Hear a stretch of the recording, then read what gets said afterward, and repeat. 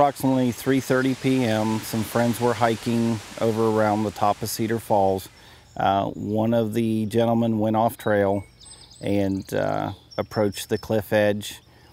At some point in time, he slipped, fell over. He did hit or strike the cliff face twice on his way down. I know that CPR efforts were tried and he was pronounced dead at the scene. We have increased trail patrols, particularly on weekends right now.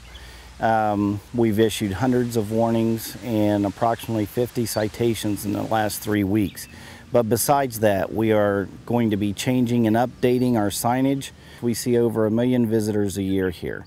And when people don't stay on trail and they start creating what we consider rogue trails, we're physically going in trying to put in natural barriers so that we're not looking at all fences and signs, but trying to allow the natural beauty of the park come out.